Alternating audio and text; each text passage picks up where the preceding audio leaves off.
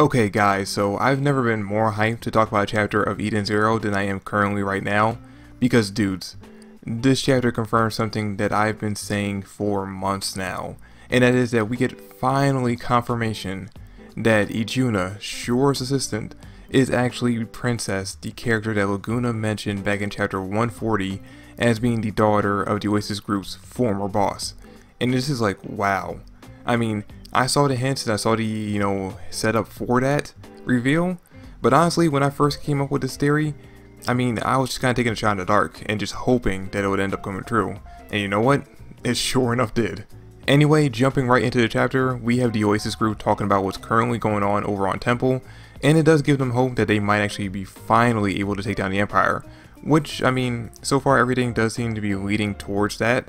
But we gotta remember that Poseidon did see in his dice that he's going to get what he wants at the end of this. So things might not work out exactly as they think they are going to. And then we cut over to the Eden Zero and we see that both Sister and Herman are back up and fully healed. So I guess that means that Couchpo was able to figure out how to work Sister's medical equipment and heal them. Which, I mean, does make sense because back when we got her character stat sheet, we did see that her knowledge was actually our highest stat and actually the highest knowledge that we've seen so far, at least amongst the humans.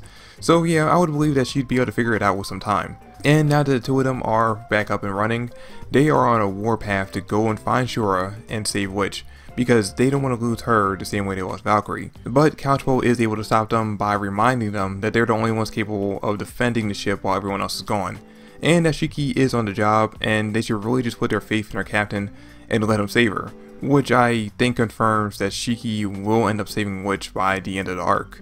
So I have this theory that Witch, Hermit, and Sister will each end up dying and be replaced with Wise, Rebecca, and one other member of the team before the series is over, just like how Homura took Valkyrie's spot amongst the Shining Four Stars.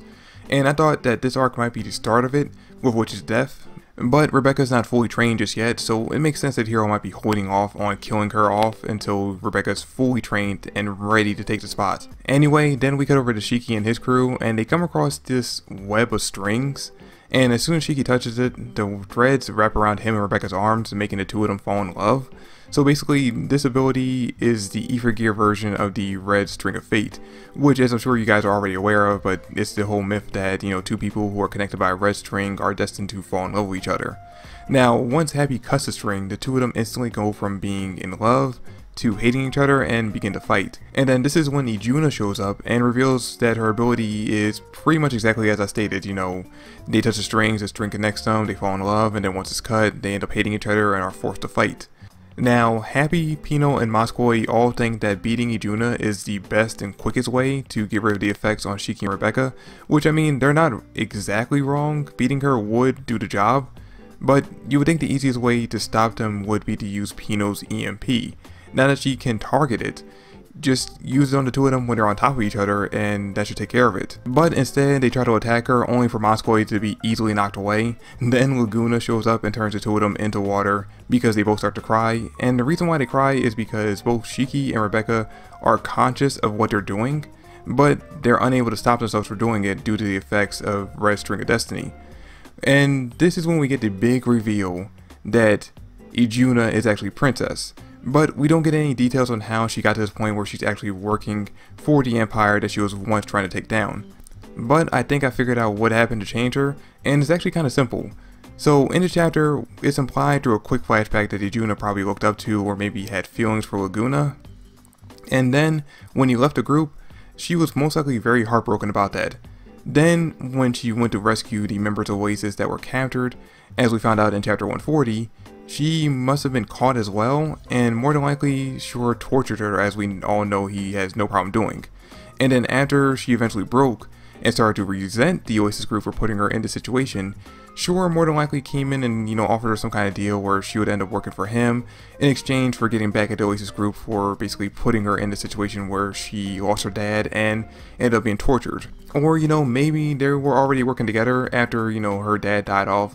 Maybe she saw that the Oasis group was wrong and didn't want to work with them anymore and used Shura as a scapegoat as to get away from them. And her going to rescue those members of the Oasis group that were captured was probably just a lie that she came up with as a way to easily get away from them and go work for Shura.